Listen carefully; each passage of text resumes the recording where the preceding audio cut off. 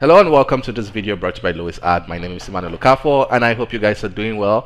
Happy Friday, and I hope you guys are ready for the party, whatever that means. In this video, we'll be talking about texel density or texture density or pixel density. This is a term you'll hear creating video games, but it's also quite important when working inside Blender. One of the best suspect, or where you find the problem with this, is when working with a head model. So let's jump right in and let's have a more practical example of this. I'm going to bring out the UV editor. We can find that here. Okay, so this is already unwrapped, but I'm going to just clear that. Let's delete the UV. Okay, so the way we'll go about creating UV in Blender is to select a bunch of edges and mark them as seams. So select this, shift select this one, and if you press U, with the latest update of Blender, you should find them here. You can mark a seam, or if you press Ctrl E, you should have this mark seam. Okay, and we can do for both sides here.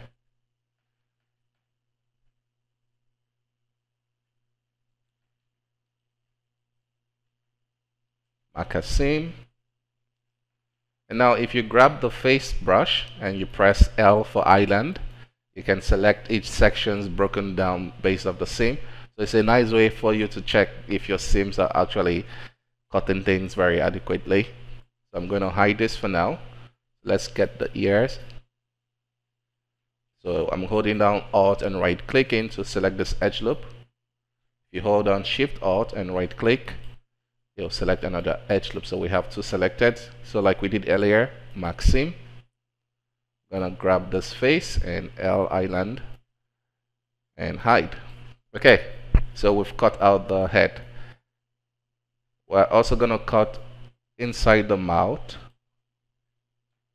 Mark seam, and we can now cut the head. So we're cutting it from the back. And we'll use, we want it up to this extent. And we'll press Ctrl E, mark seam. Okay, let's cut up the inside mouth so it looks nice when we unwrap it.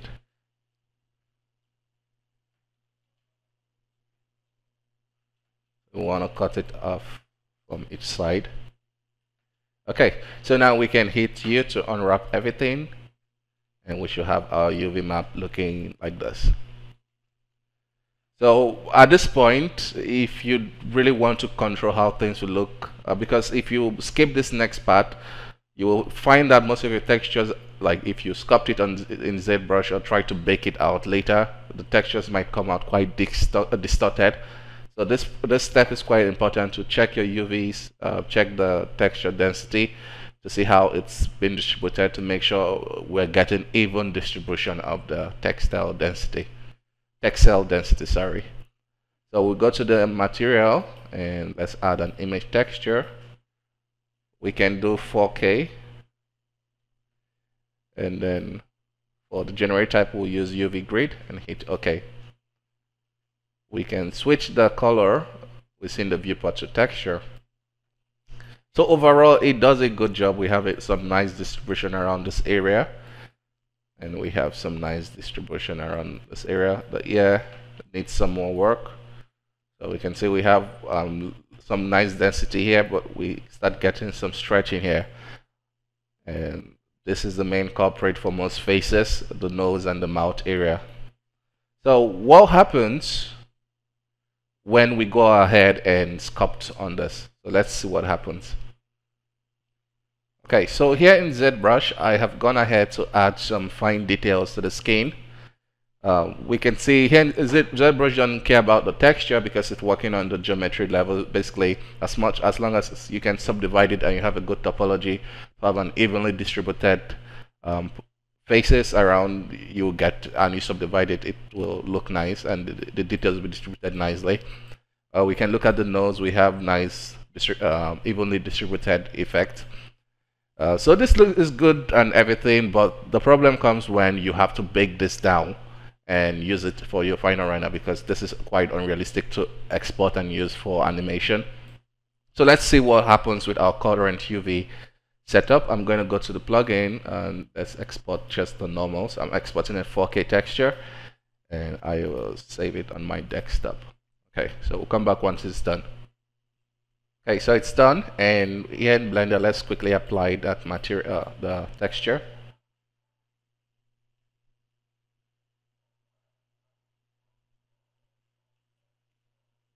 Then we'll connect it to the normals.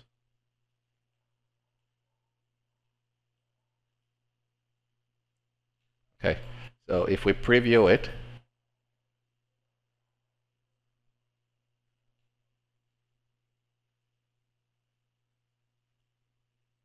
so overall, we get a nice effect for everything. I mean, the ears turned out okay, even with those little distortion which we had. But we can see here in the mouth region, especially in the nose, might be little, but it's basically like the idea of ignoring stuff like this. You get this type of result where every other place look very crisp, but the nose region looks quite blurry and doesn't look as detailed as the other part. And this is a problem that can propagate to your asset when you don't pay attention to the texel density or the texture density distribution, basically. Okay, so how do you fix it? And that's what we're going to do today. Bring back the texture, and this is the culprit. So you want to go to edit mode and make sure you have your UV map selected. So I'm going to select the face and L to select island, so we just focus on this, and at this point I can hide this. Also, I don't want to see the selection in the viewport. I want to see just the UV map so I can manipulate it nicely. I'm going to turn off that overlay. So it's a matter of basically scaling things up. I'm going to click on one vertex around the nose area, so you can just eyeball it if you've UV unwrapped your asset nicely. You should be able to locate things. And I'm also going to turn on the proportional edit, because currently without it I can scale this up, but nothing seems to be happening. So I'm going to turn on the proportional edit so it influences every other thing. Okay, we can just leave it as default and start scaling. So we can use, if you scroll the mouse, you can control things some more. So you want to do it gradually, so it doesn't kind of mess up the other good parts.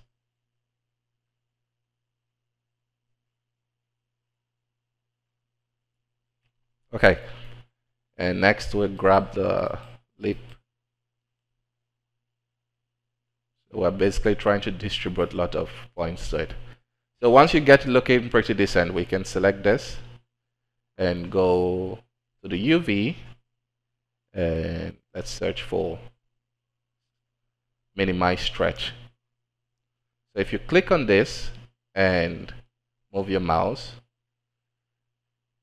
it slowly starts blending everything. It's kind of like a nice slide smooth feature, but we still get some weird things going on here. So one way to fix it is if you go to the tool menu, we want to grab the sculpt brush. We'll just grab, and the same way you do smoothing in the sculpt mode by holding shift and clicking can allow you to do that here. So we want to smooth, shift and smooth click, just smooth it out.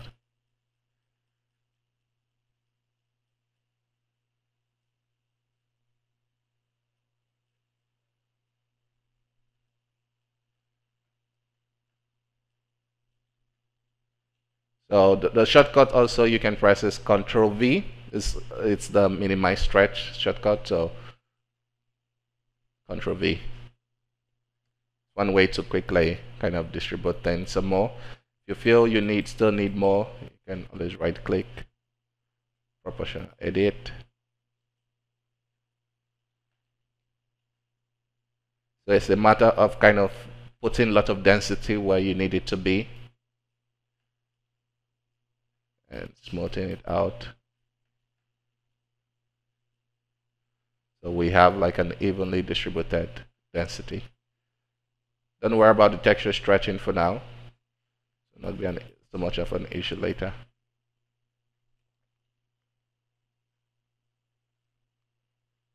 So for the ear, we want to unwrap it properly. So let's see what's... So maybe just drawing a circle and cutting it, it's not doing the trick. Maybe we need to cut it even more.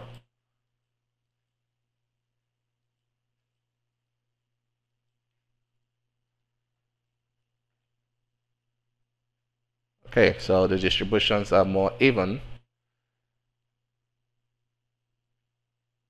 Let's do that for the rest.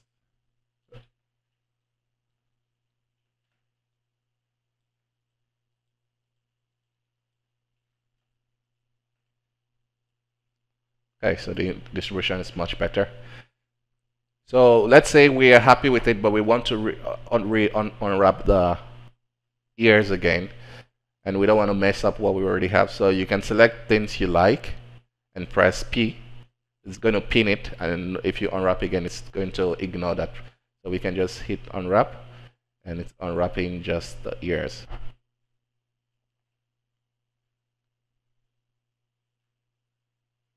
And now we can select everything and Alt P, and let's do pack.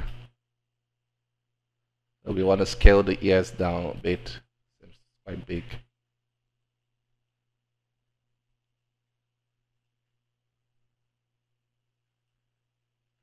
And pack island. Okay. Let's see what we have. It's not perfect. Of course, you can always apply more work. But the idea of this video is to kind of show you the importance of this. And once you're happy, let's try to reapply the materials we did earlier. I'm going to export this.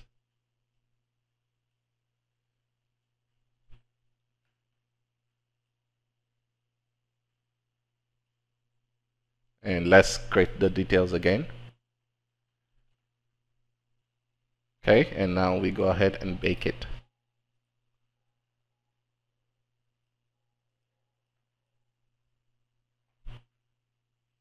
Okay, it's done now, and in Blender, switch back to our material, bring in the new texture.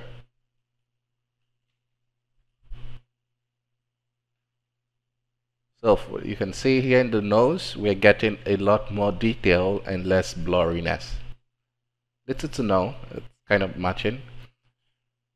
Even here where we kind of had little stretching, you can see that's where it gave us a bit of problem. So definitely something to look out for. I'll make sure the texture is looking right. Okay. We can see the nose area is pretty awesome now. And I hope you guys kind of get where I'm going with this video. It's something you need to pay attention to. It definitely increases the awesomeness of your artwork and especially your characters. And that'll be from this tutorial. I hope this was quite informative, and I hope you took one or two things out of it. That'll be it. Have a wonderful weekend. See you next time. Bye bye for now.